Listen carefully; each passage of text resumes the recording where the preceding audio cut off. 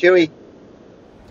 Hey guys, what's up? It's Mike with Tesla 365. We've got the latest and greatest update information on Tesla's new release that they just did about 2 nights ago.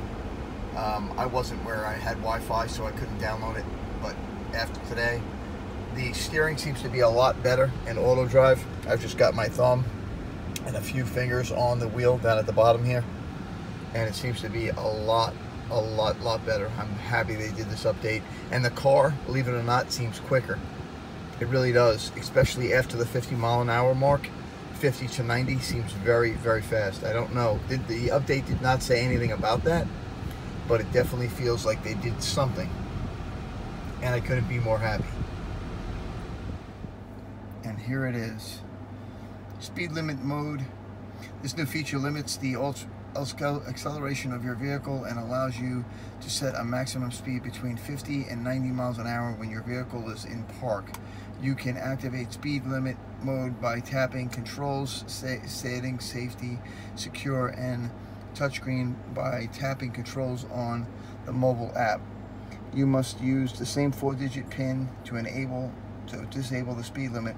Mode A, location is sent to your mobile device. If the vehicle approaches the maximum speed, oh, this is really cool.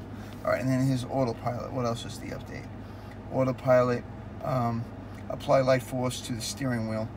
We've changed the hold steering wheel alert to now display. I get distracted. Display light force to the steering wheel to better communicate how autopilot detects your hands on the steering wheel, reducing the frequency of the alert displaying as a reminder.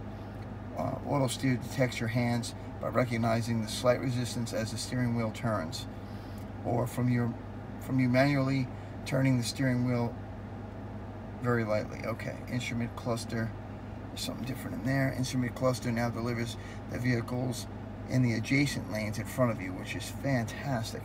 Traffic aware cruise, when taking a highway exit or interchange with the traffic aware cruise, TACC turned on, your vehicle decelerates as needed, but will not bring your vehicle to a complete stop. While your vehicle decelerates, the blue circle around the set cruise speed will rotate to indicate this feature is activated. Introducing new navigation. I don't like the navigation. It takes too long for it to update. It kind of sucks, but some of the stuff I knew already. Mobile connector improvement. Connector when your vehicle is finished charging. Yeah, I don't know about that. I don't care about that. Previous. It seems like the car is faster, so that is why we automatically ran to the updates to see what they did. It really feels faster from 50 above. Before it was like you hit 50, 60 and the car kind of fell off. It feels quicker, does it not, Mike? Yeah, it does. And by the way, guys, this is my son. This is my son.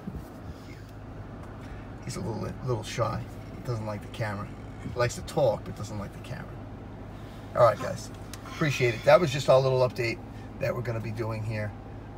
We did a little update that I didn't do it. Tesla did it. But wanted to at least bring it to your attention. Thanks, guys.